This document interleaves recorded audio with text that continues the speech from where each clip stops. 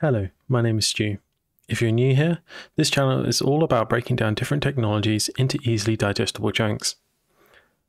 In this video, we're going to be taking a look at clustering Microsoft Orleans with DynamoDB. To recap from previous videos, we've been using the local host clustering system, which is built in and out of the box.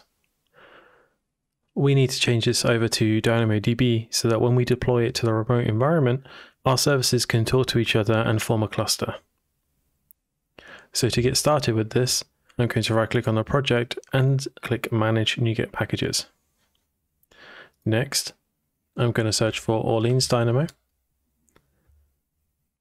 And I'm going to select Microsoft.orleans.clustering.dynamodb. I'm going to install that package now.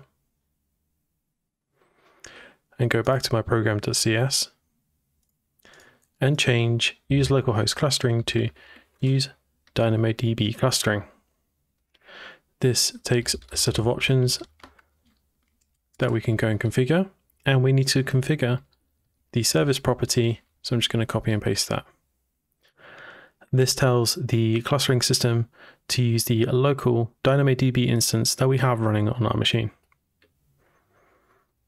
Next, we need to configure two different options.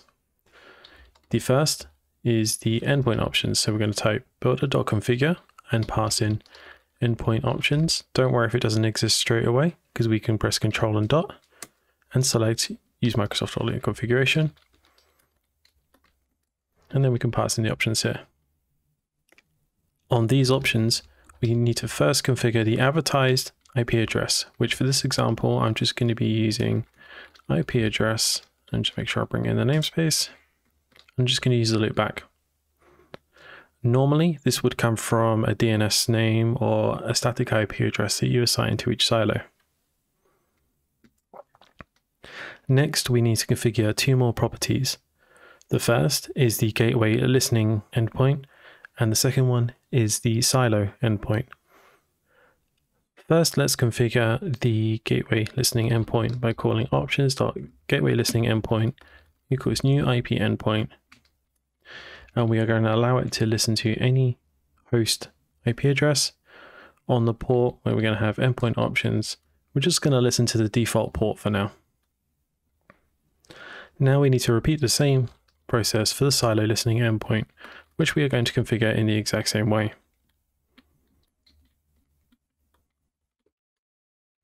But this time we're going to use the default silo port. Now this is done, we need to assign the cluster a name. To do this, we configure the cluster options.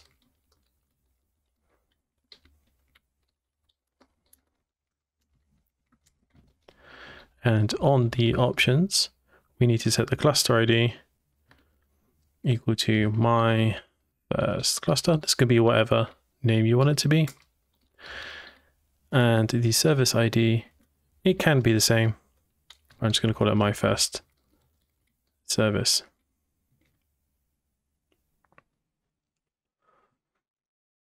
All being well, we can now start our Hello Orleans service.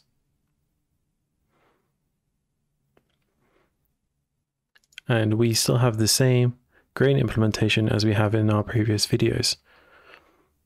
So now I'm going to close this down, which will close the service down. And now we can check what Orleans has done to Dynamo in the background using the Amazon NoSQL Workbench. So I'm going to go to my operation builder, and I'm going to click open on my local stack configuration that I had from last time. And now you can see that we have two different tables. We have the Orleans grain state, which we configured in the previous video. And we have this new one called Orleans silos.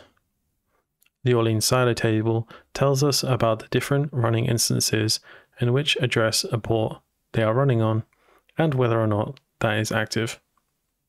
And that's it for this video.